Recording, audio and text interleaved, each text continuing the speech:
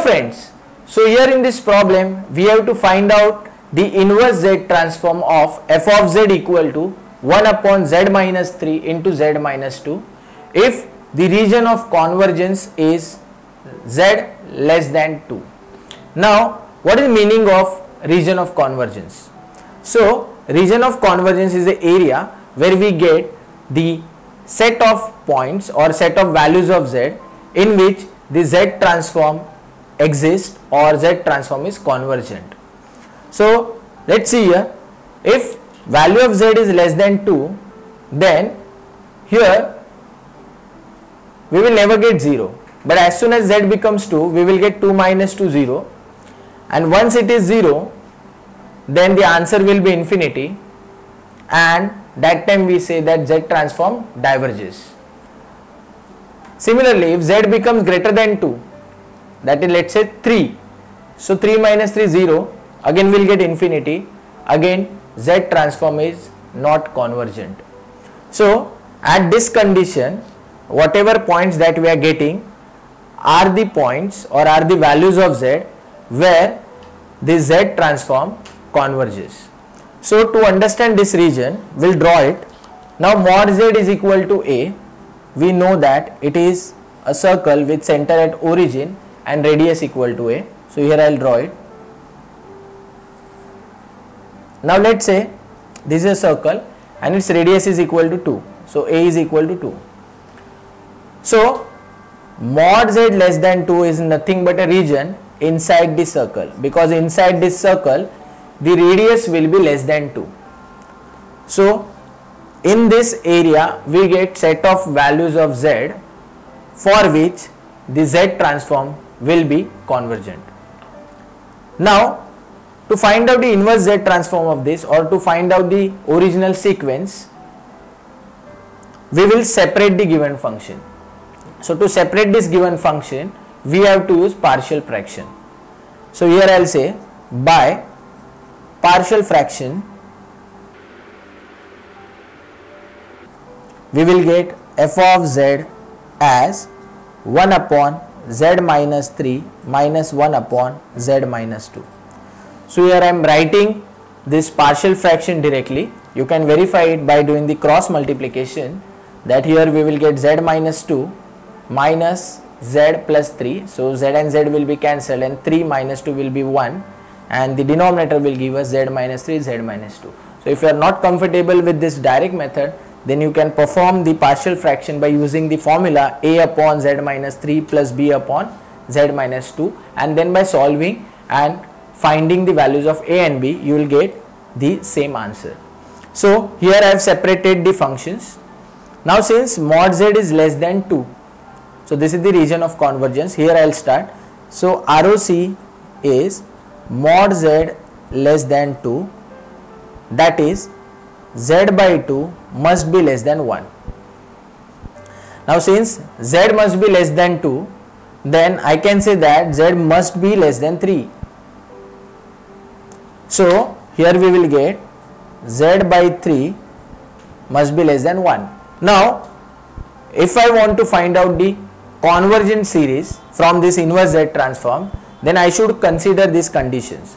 So, z by 2 less than 1. Now, to bring this value z by 2 here in the function, I will take 3 common and 2 common from 2 different functions. So, here I will say f of z will be 1 upon, let us take 3 common. So, this will be z upon 3 minus 1, and here we will get 1 upon 2 common, z upon 2 minus 1. Now, let us take negative sign outside. So, this will become 1 minus z by 3 and minus 3 outside. So, here I will write is equal to minus 1 upon 3, 1 minus z by 3. Similarly, here if we will take negative sign outside, this will become plus, and here we will get 1 minus z by 2. So, it is plus 1 upon 1 minus z by 2, and that 2 is outside. So, now we have to solve this function or Z transform, and let us get the inverse Z transform of from this. So, For that, I'll keep minus 1 by 3 as it is, and I'll take this bracket in the numerator, which will become 1 minus z by 3 inverse plus 1 by 2, 1 minus z by 2 inverse. Now to get the value of this bracket, we will use the formula. So we know the formula that 1 minus x inverse is nothing but 1 plus x square plus x cube plus x raised to 4 and so on. So here we will get is equal to minus 1 by 3 in bracket 1 plus z by 3, because x is z by 3, plus z square by 3 square plus z cube by 3 cube and so on. Similarly, here we will get plus 1 by 2 in bracket 1 plus z by 2 plus z square by 2 square and so on.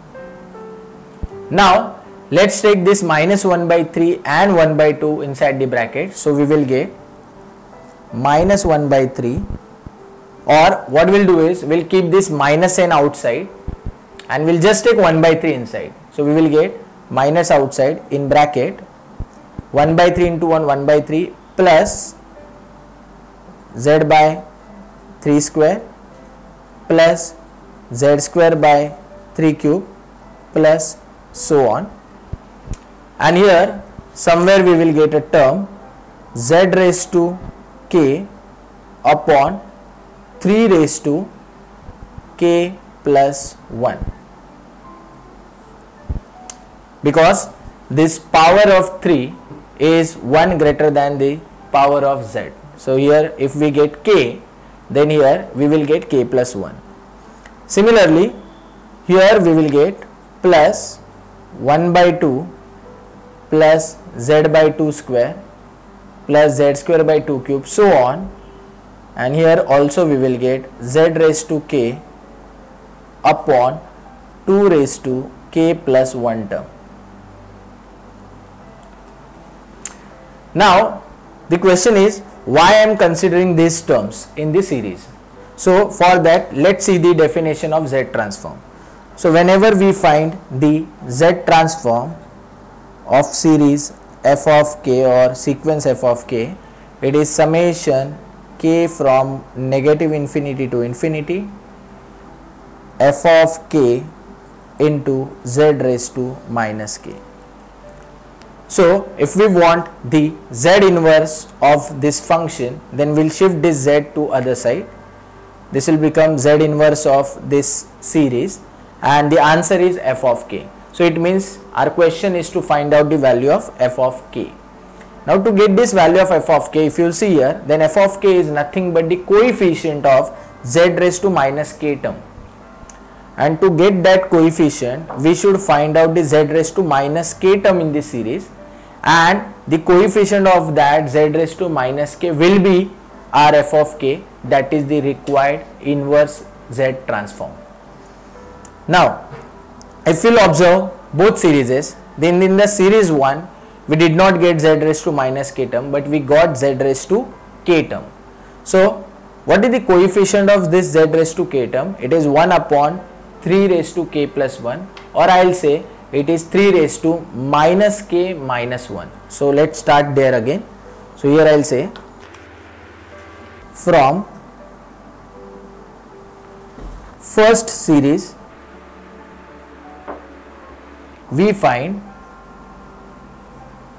coefficient of z raised to k is equal to 1 upon 3 raised to k plus 1, which is equal to, okay, so here I have not considered this sign. If you will see here, then this negative sign is also there. So when we will take it inside, so that will become negative 1 upon 3 raised to k plus 1, which is minus 3 raised to minus k minus 1, where k should be greater than or equal to 0.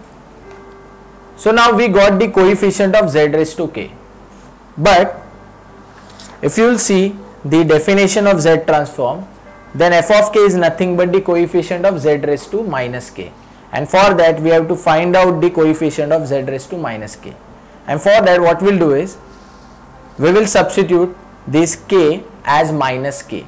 So here I will say therefore coefficient